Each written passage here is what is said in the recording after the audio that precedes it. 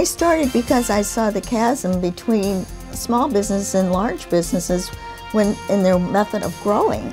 If you start a business, you have to go out on a limb and cut it off because it's too tough. Most people don't have the intestinal fortitude just to make it. You have to ask, you have to keep trying, never give up on your dreams, and follow through. When somebody really catches on, you know, it's a great feeling for both them and me. You know, it's a good high. You know, it's when you're able to help somebody. I talked to a lot of high school and college students today about entrepreneurship, and I truly believe that in order to be successful, you have to be willing to take risks. Value matters. Do it right. The heart never lies. Go home at night knowing you did the right job, the right thing. We got along so well. Scott would say, I can't figure out whether to marry you or hire you. Running a small business is like solving the Rubik's Cube. It's a lot easier if someone shows you how to navigate the twists and turns. Good evening, everyone. I'm Rick Edlund. Tonight, 7 business champions reveal their formulas for success and how the SBA helps entrepreneurs solve their puzzling challenges. But first, a special message from the District Director of the U.S. Small Business Administration, Dennis Melton, and the Chairman of the Small Business Week Committee, Don Barnes. It's my pleasure to once again welcome everyone to Small Business Week 2010 for Eastern Missouri. This is our great event of the year. We come together with all of the other entrepreneurs, entrepreneur peers, to recognize those that achieve the most. And we also want to recognize that our sponsors and a lot of federal government entities also participate in this event because it is the resiliency of the small business that are actually bringing us out of a very difficult 2-year Great Recession. So tonight is our opportunity to recognize those that won our awards, our winners and our champions, and to them we wish the best.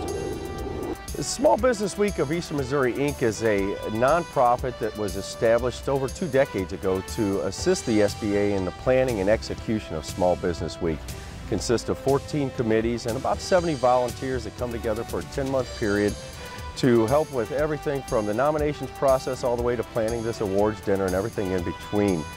We are the only district in the nation that actually has an organization like this in place, and we're the only district in the nation that still celebrates a full week of events during Small Business Week.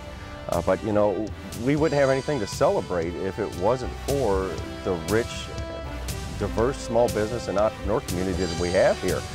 We really rely very heavily upon them for their support for nominations, for volunteers, and for sponsorship.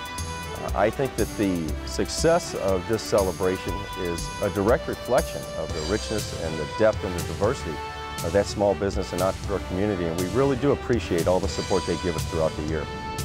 Tonight you're going to hear stories of courage, struggle, perseverance, and hard-won victories. Stories that personify the American dream. We hope this video will be an inspiration to everyone brave enough to strike out on their own to build a small business, piece by piece.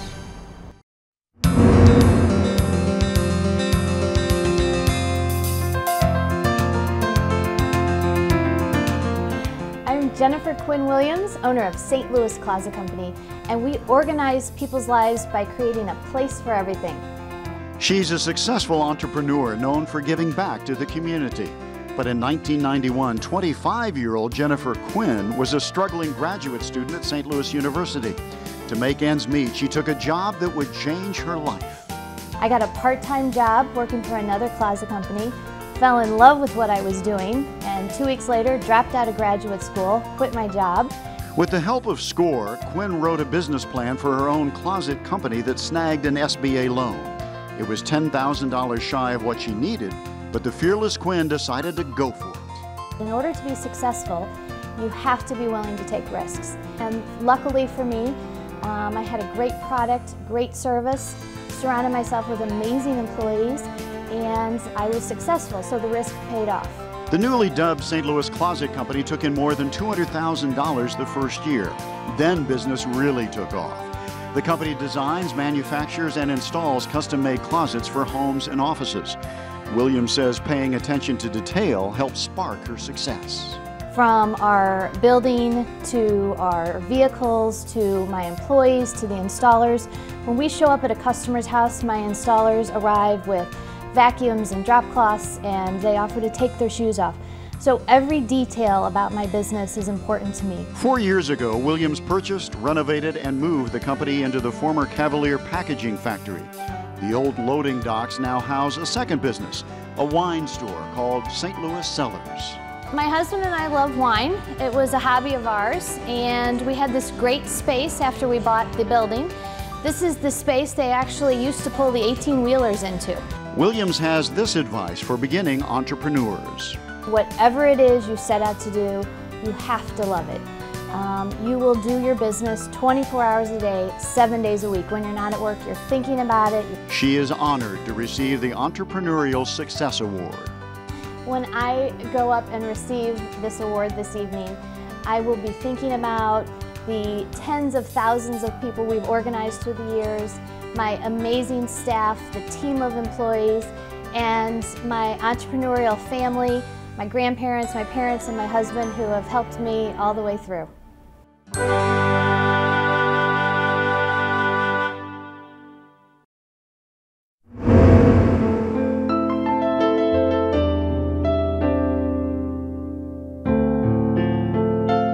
I'm Louise Wiederman, and I help small businesses become successful.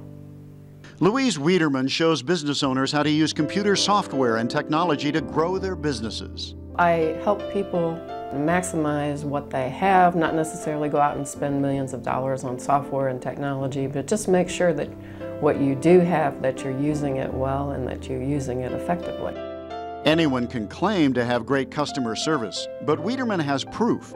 Her company, Project Technology Consulting, was ranked among the top 25 in St. Louis by Small Business Monthly magazine. I really try to make sure that I understand what a customer is asking for at the beginning, and that not only do I try to meet their expectations, but exceed their expectations. When we're finished, I want them to say, boy, I'm glad I picked Louise to help me do this. Wiederman says her success as a teacher often depends on her ability to communicate without speaking geek. When somebody really catches on, you know, it's a great feeling for both them and me. You know, it's a good high. You know, it's when you're able to help somebody and they finally figured it out, or they get that aha moment. Wiederman credits the SBA for much of her success. She started her business with knowledge gained from SCORE counselors. Now she is a SCORE counselor. It's a resource. I mean, just finding out what all the things the SBA offers is something that every business owner should do. Her advice to entrepreneurs is to develop a technology toolbox to maximize your success. Everybody should have a website. Everybody should have a good database of customers and prospects, past customers, whoever you talk to that's in your network. You should have some good email marketing. Whoever's in your company, everybody should have a smartphone, and it should synchronize back to whatever database you use. Wiederman says being named the Women in Business Champion is a special honor. Educating, helping other people. That's what the award was about, and I think that's why it's really nice for me, because it's kind of a compliment and that recognition of a lot of volunteer and helping other people. I'd like to thank everyone on the SBA committee and the SBA. Dennis, Patty, you guys are doing a great job. I appreciate the award. I understand the recognition that goes with it, and again, thank you very much.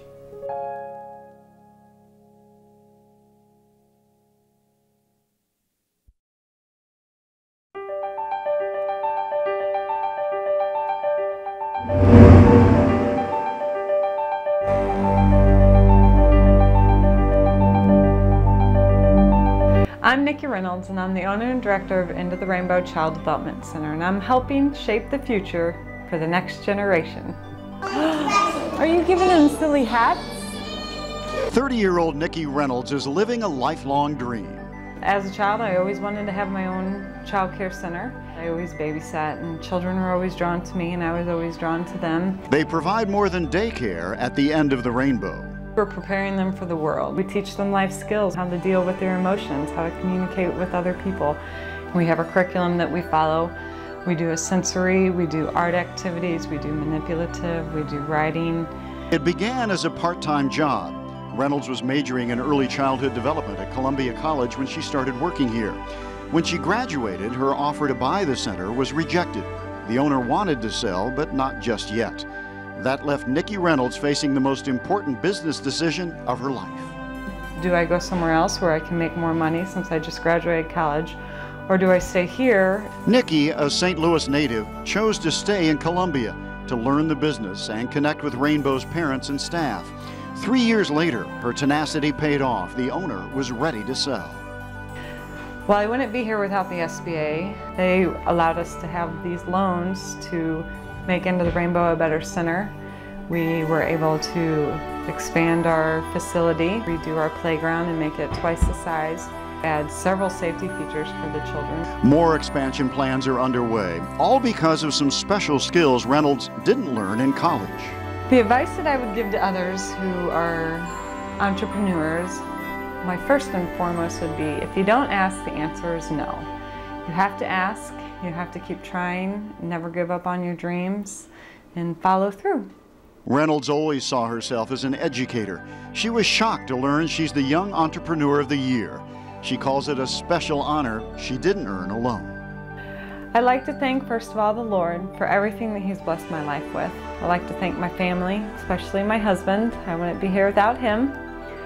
I'd like to thank my friends who've always supported me. I'd like to thank my families here at Into the Rainbow, the parents and the children. I'd like to thank the Assistant Director, Ginger Otto. I sure wouldn't be here without her. She's given me some great advice over the years and kept me going strong when I'm having a down moment. She keeps the place running just as I would if I was not here. And I'd like to thank the SBA Committee and the Bank of Missouri. I wouldn't be here without all of those people who've supported me over the years.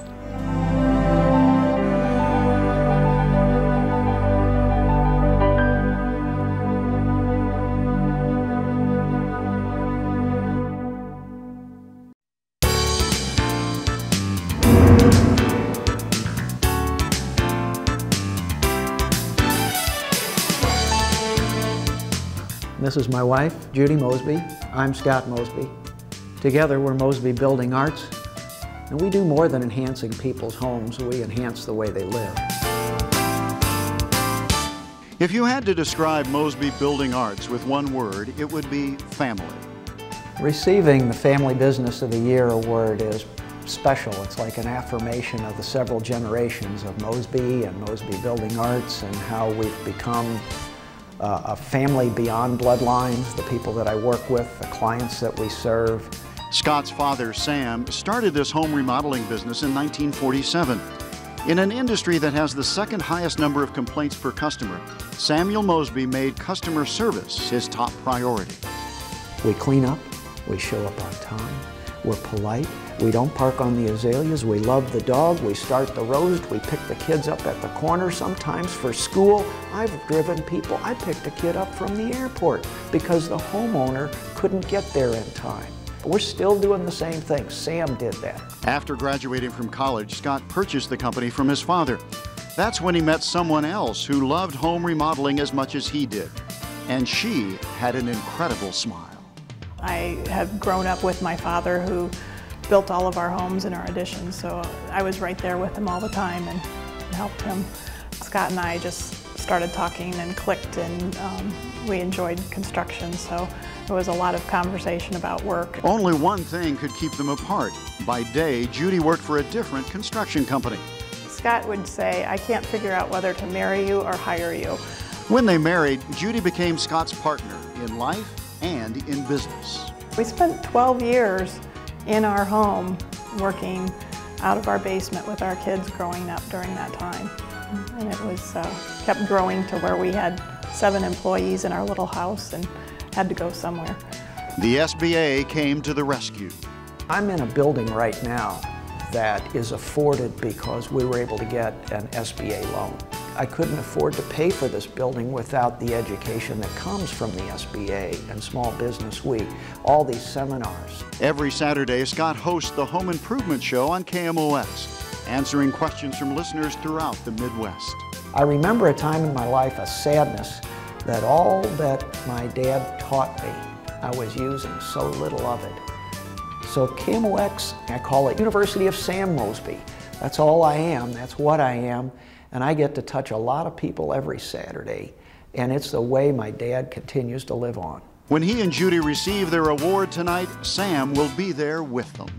As I go up to receive the award tonight, I will be, and I often describe myself as this, I represent the family. I am the sum of my parts, and hopefully I am delivering more than I was taught.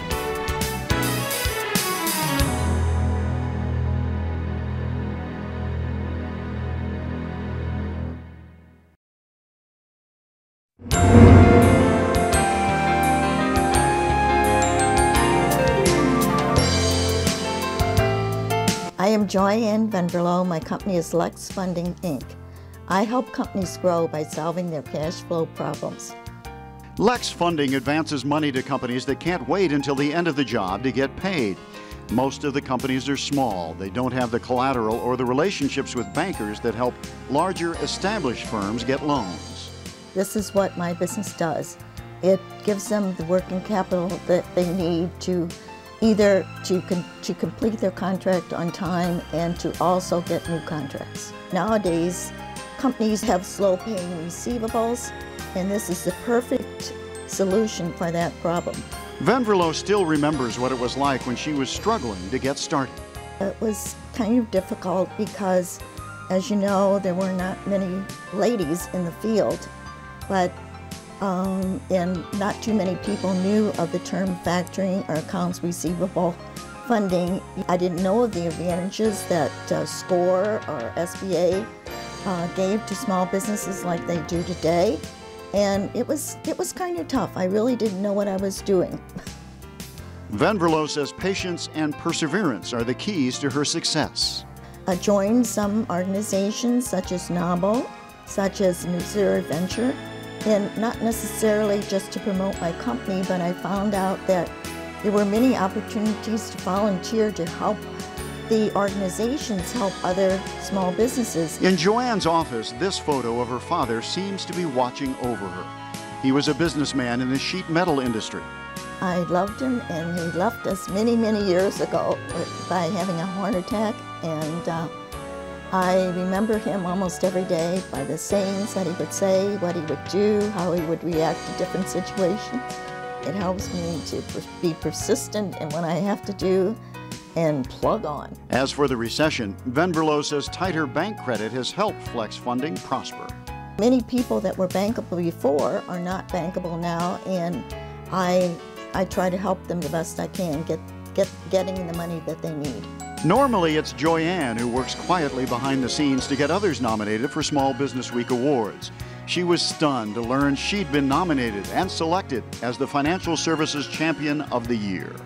I just want to thank all the wonderful people that have nominated me and given me this opportunity to share my thoughts. It's an honor to be recognized for my contribution to the growth of small businesses.